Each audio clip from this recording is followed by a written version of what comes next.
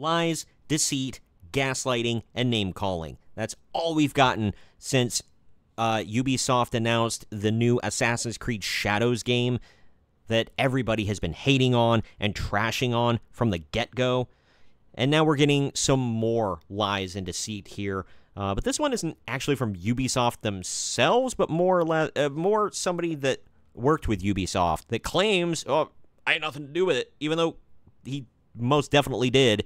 But we're going to dive into all of that here in just a moment. First, my name is Troy. You are watching Marks on Games. And before we get into everything, please like the video, subscribe to the channel, and click the notification bell to be notified every time I post brand new content.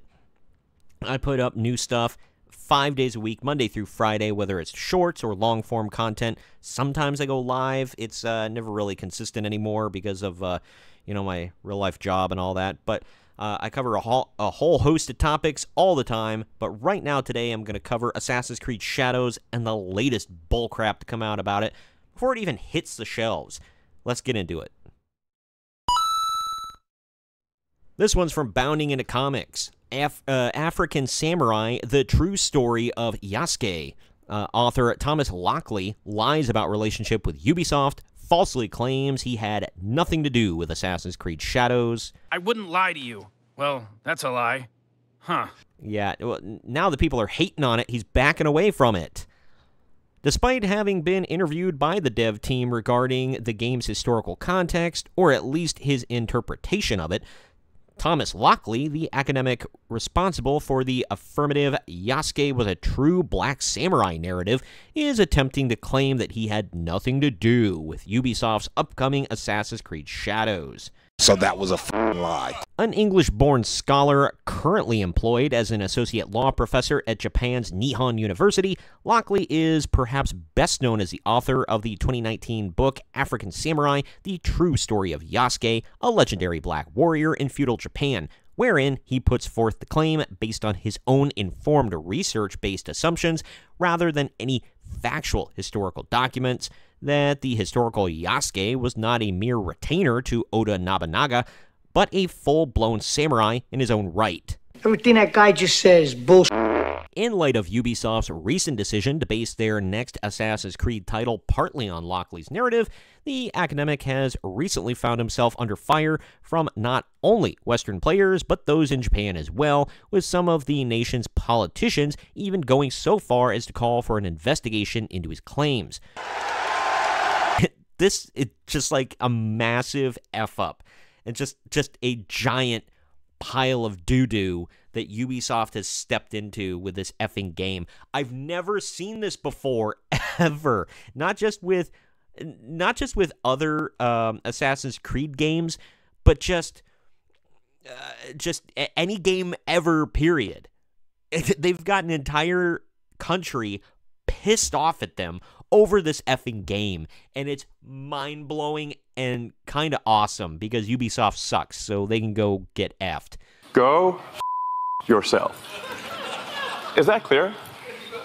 I hope it is. To this end, Lockley was pressed for his thoughts on the backlash to both his works and Shadow's decision to take interpretation from it by the eponymous host of the Lance E.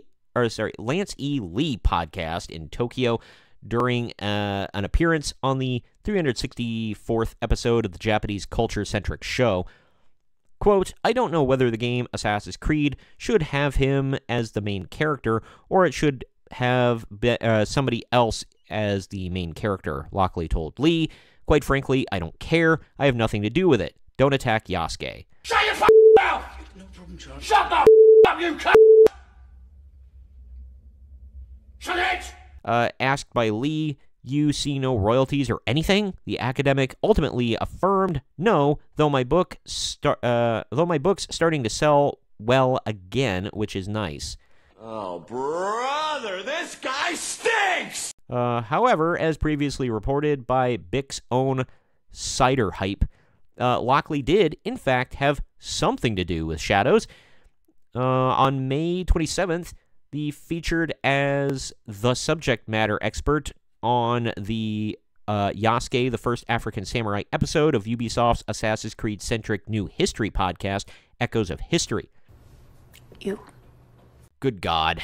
To this end, while Lockley may have had nothing to do with the actual development of Shadow's graphics, mechanics, or story elements, it's clear that he at least worked with Ubisoft in a consultation capacity, even if just as their go-to talking head for podcast interviews regarding the game's narrative. As of writing, neither Lockley nor Ubisoft have commented on the academic false claim. I don't know what it is with these people where they keep trying to make fetch happen. Like, they won't just take the L and move on. There has to be a Black Samurai, damn it. There has to. And Yasuke has to be it. Why don't we like Yasuke? Why don't we want Yasuke? You get nothing. You lose. Good day, sir. Because people didn't want an Assassin's Creed game based in feudal Japan with a black male protagonist, especially one that you claim is based on a real-life historical character, but you trounce on him. Like, well, they kind of build him up to be, not kind of, they do. They build him up to be bigger than he ever freaking was in real life. That's like if we had a game set in America and you took some random foot soldier and you pretended like he was the general of an army or something. Like, it's nuts. He wasn't even a warrior. Nope. Yasuke, like, basically carried the damn weapons for Oda Nobunaga and other real samurai. He wasn't a samurai himself. Plus the fact that you can make him lame and gay, along with Naoi in the story. Ha! Gay! They won't let that go, because I just love when they take dead historical figures and decide that, well, you're gay now. They're trying to do that with Abraham Lincoln in some fake documentary that they're doing now. Do they find thoughts in our butts? Oh, well, did you know he was actually gay and had a gay orgy? Like what? What are you talking about? Quit trying to recruit dead people into your cult. You know, and I'm not judging you, but I'm just saying everybody else is gonna. Well, let's move on to one more article here as we wrap things up. Assassin's Creed Shadows Backlash prompts academic Thomas Lockley to defend his Black Samurai narrative. Yasuke was a hero in Japan. Liar! To which the Japanese people say, no, he wasn't. When you've got the entire country saying you're wrong and you're looking at the entire country going, no, you're wrong. Like, shut the F up, man. Take the L. Am I so out of touch? No, it's the children who are wrong. In response to the growing backlash to his role in inspiring Assassin's Creed Shadows narrative, academic Thomas Lockley is standing behind his claim that the historical Yasuke was not just a retainer to Oda Nobunaga, but a full-on samurai, which many historical documents, other than from this dude... It's just dumb. With some having even gone so far as to call for an official culture investigation into his claims. It's freaking nuts, man.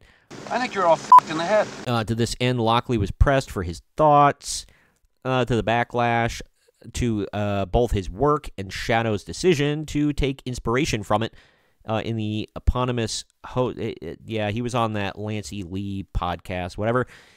Quote, I've had some nasty comments on my Facebook page, he said, or said the academic. I've decided to take down all my family photos from my Facebook page. Are people real? Like, I guarantee nobody's hunting down your family, man. If they are, that sucks, and people should not do that. This guy's just an idiot. Don't attack him and his family. Like, you can call him an idiot without, like, going after him and his family. But I think this dude's overreacting. Until I see receipts, I'm going to go with this guy's making stuff up and overreacting, just like he did in his book, by the way. It's false. No way. Not this time. We created it. No, it's totally made up. Pure fiction. Asked by Lee whether any of these comments have come from anyone actually from Japan, Lockley admitted, quote, to be honest with you, yes, a few from Japanese. Phrasing. Okay. Though this is the first time ever that I've had anything controversial from Japanese people about Yasuke, Yasuke is seen as a hero in Japan. Even in the 70s, he was a hero, and he's only gotten bigger. Right. That's not true at all. I'm not going to say what some of the comments are, but they're not very nice. Probably just calling him an a-hole and an idiot and a liar, and he's just making it into something bigger than it is, like Yasuke. Yup! And it's English. Almost all of the comments or blog postings or massive amounts of stuff on YouTube, some of them are not necessarily directed at me per se. It's the idea that and I've decided not to give them credence by watching, but I get reports from some people. I've got some beautiful messages on Instagram and things from people I don't know saying, you must be having a hard time at the moment. Keep fighting the good fight, kind of thing. God dang. What a hero. Brave and bold and stunning and brave. My God. I'll be your hero. He's fighting the good fight, people. And I'm not fighting anything, and I'm not fighting any fight, but it's lovely to have people, just random strangers, showing support.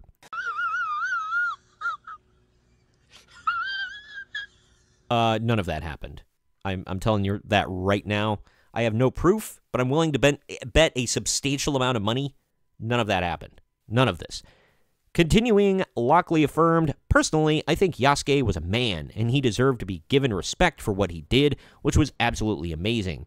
Well, he was most certainly factually a man, so good for you for telling the truth on that one, I guess. Fact. To come from the other side of the world in difficult circumstances that we're not exactly sure were, and to rise to the top of another country's culture and be at the side of the greatest ruler of the time, at his death, fighting at his death, loyal to the end. He added, it's an amazing story, and I think we should give somebody like that the credit they deserve.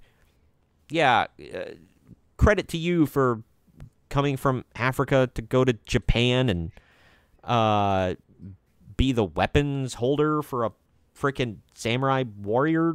Like, whatever, man. Who gives an F? Oh my God, who the hell cares? However, it should be noted that Lockley's denial regarding his involvement with Assassin's Creed Shadows is categorically false, as he was previously featured as a subject matter expert on the Yasuke, the First African Samurai episode of Ubisoft's Assassin's Creed-centric history podcast, Echoes of History. Yeah, so there you go, which I mentioned that earlier. I don't know if Ubisoft should be the ones making a history podcast and be talking about real-life history when everything they have is based in bullcrap. They've never done it this bad before. That is one big pile of shit. And they're just, like, so upset. I don't know if they're flailing because they're a failing studio and a failing company right now, and this game is clearly going to bomb, but like they're just gripping and scraping and clawing, and they just refuse to take the L on this one. They won't just take the effing L and move on, but they're going full steam ahead with this. Nobody wanted Yasuke. Nobody wanted a made-up black samurai in feudal Japan for this game. People have been wanting a game like this forever. And they couldn't just do it the right way. They had to DEI it up. And here we go. Freaking Yasuke. And now there's a whole discussion about this guy who really shouldn't even be getting talked about that much. Yeah, he was a real historical figure.